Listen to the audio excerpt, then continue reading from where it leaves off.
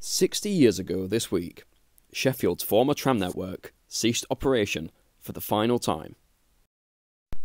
The network sprawled across the city, from Intake to Middlewood, from Walkley to Ecclesall, and from Brightside to Beechief.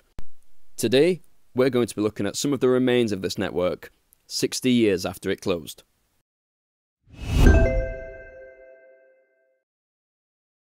The Sheffield Tramway first opened in 1873, with the first line between Ladies Bridge and Attercliffe.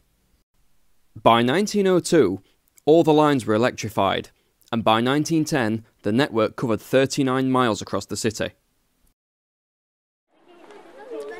The biggest remaining part of the network remains hidden for the most part, right beneath our feet. When the network closed, instead of removing the tracks, they were simply filled in with tarmac.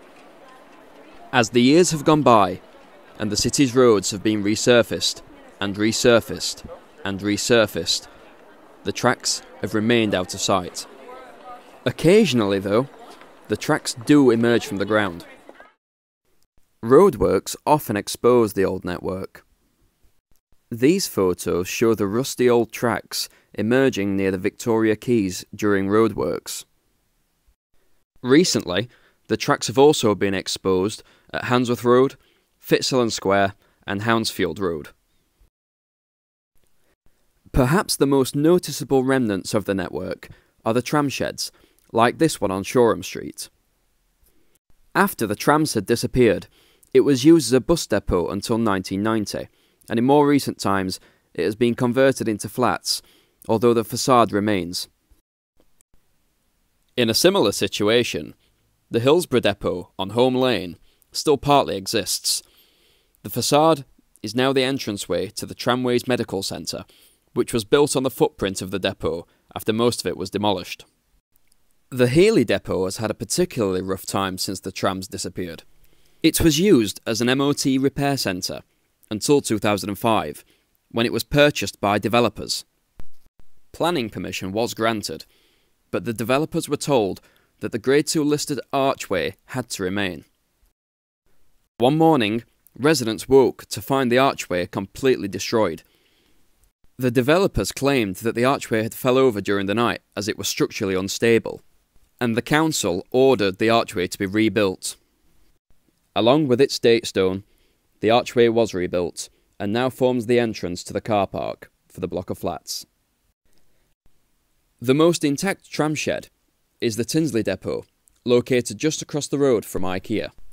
It is now a tile warehouse, and once was the Sheffield Bus Museum from 1987 until it moved to Rotherham in 2007. Perhaps the most unusual remnant of the old Sheffield tram network is located at the roundabout at Firth Park.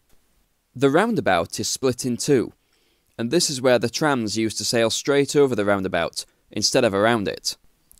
The gap in the roundabout also still houses the original tracks. On the 8th of October 1960, Sheffield's last tram made its final journey on the Tinsley to Beechief route. It was decorated especially for the event, with the Sheffield coat of arms on the front and illustrations of former models of trams on the side. This tram now lives at the Sheffield Tramway Museum, along with a few other Sheffield trams. Other Sheffield trams were also saved, and are located at the Beamish Museum in the North East and at the South Yorkshire Transport Museum in Rotherham. So, Sheffield's old trams may have disappeared 60 years ago, but there's still plenty to remind us of this once great network.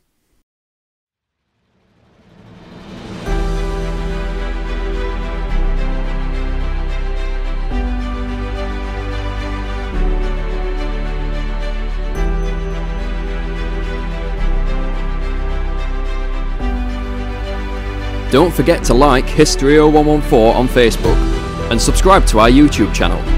And be sure to check out our other videos: Orgreave Hall Lost and Found, Handsworth Church Tower Climb, and Sheffield's Tallest Buildings 1430 to 2020.